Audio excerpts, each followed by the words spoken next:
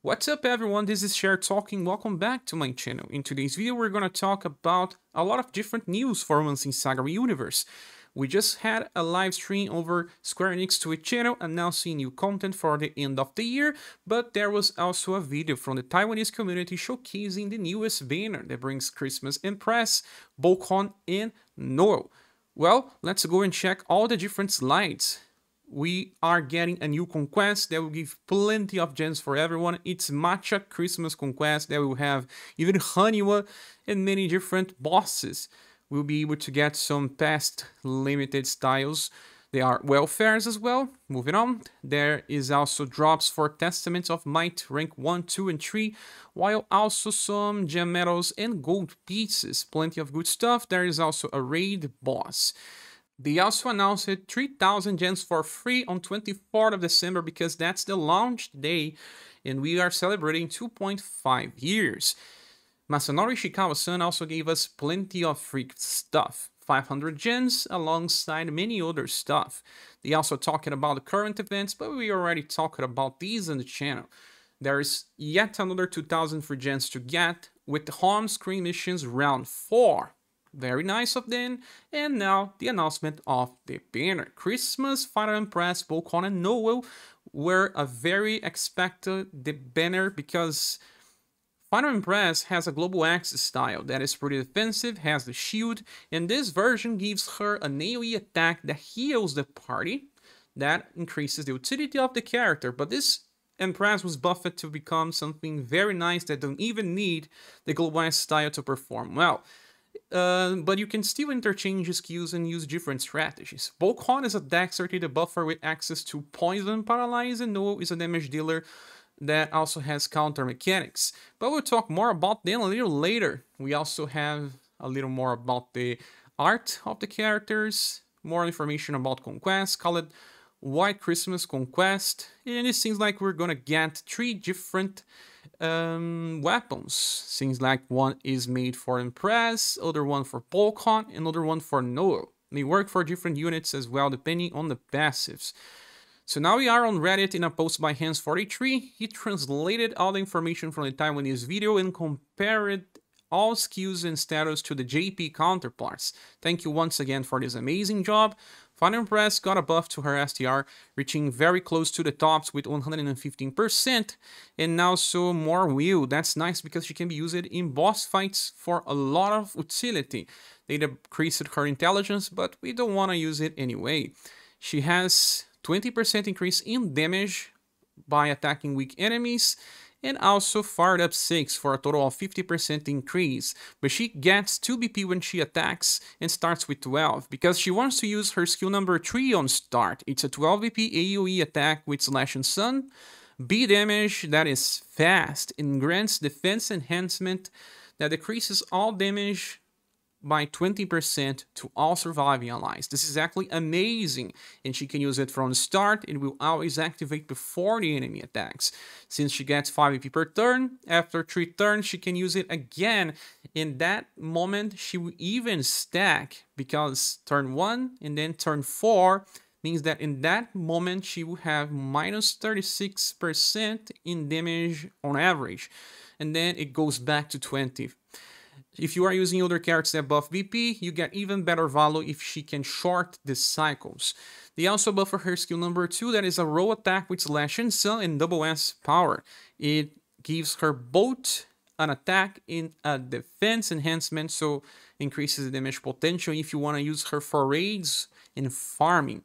But one of her selling points is the first attack that is full AoE with some damage only, deep power, and only 2 BP cost that heals the whole party for around 150, and you can import this skill into the global axis style and make her even better. You have access to Scrum Guard that decreases damage by 20% at all times as long as everyone is alive. Heal the party on every turn you want, and even use the shield. Some fights that are shorter benefit from the shield. Very long fights may not benefit, and you can choose different setups. Like you can instead import the skill number 3 and use it every 4 turns and have the Scrum Guard plus defense enhancement. Or you can just use this character by herself, and like I said, sometimes you even have 2 stacks of it available. It's an amazing character and makes the past version even better.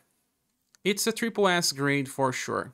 Moving on, there's Noel, and they buffed STR endurance and wheels, so he's much better on long fights. He revives once in a fight and gets 50% of HP. There is 10% increase in damage, then also high protect tension for a total of 30% increase, and also receives 30% less when attacked.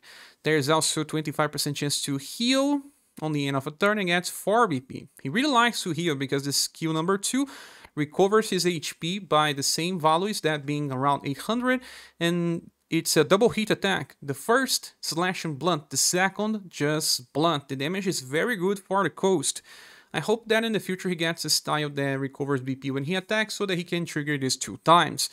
And he also has a roll setup. He opens with 10 BP with a fast attack that also grants him large attack boost and a medium defense boost. That means that is both offensive and defensive, and after that, if he does not want to save VP, he can just use skill number 1, that is also roll, but this time's only slash. Good opener for farming, that he can keep the damage going. This character is not so important, but it's nice to have if you get. Then the last one is Bokhon, and he got a lot of buffs. They buffed his endurance, agility, intelligence, and will. Because he's a debuffer, he wants to go first, need high intelligence, and needs to survive, so it makes sense. His setup was kind of changed from JP. He now has a 37% chance to paralyze, and also 37% chance to get 2 BP. Pretty similar to Kazinsi.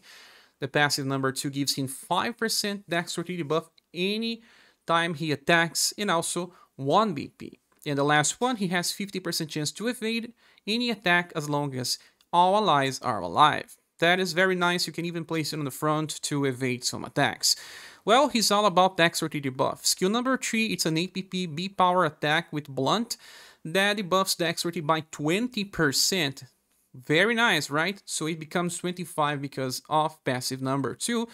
And you can just wait till he has enough BP to use this again, or just straight out go for skill number 1. Since he gets 4 BP per turn, he can use this anytime. It's 15% plus 5, totalizing 20% when he attacks. So it's the best dexterity debuff. He rivals Beauty, but Beauty may still be better if you need extreme high intelligence, since she buffs intelligence when she attacks. But if you are using buffers, this may be enough. Skill number 2 is a 5 BP AoE attack that can poison and paralyze. So for only 5 BP, 2 effects that can be helpful in towers in some dedicated events. Very nice to have. So he is a premium unit that works for plenty of different setups. Although sometimes bosses just break any type of debuff you cast, there will still be bosses that won't do that, and dexterity debuffs are pretty rare in the moment. He actually carries a lot of value. With all that said, I'll be giving this banner a gold award because of SaGa Empress being so helpful in the game, and also getting Bokhon, a character that got changed so much that he became the best dexterity debuffer and belongs to a debuff type that is extremely unique. While Noel may not be that important, he actually works with some setups, so that means that you can find value in all these characters. If you don't want to summon for that, you can wait for 1 week. We're probably getting either the next Leon alongside Anya in a story update, or maybe a Global X Christmas banner like we got in the past year. So if you don't have that many gens, wait for you to decide.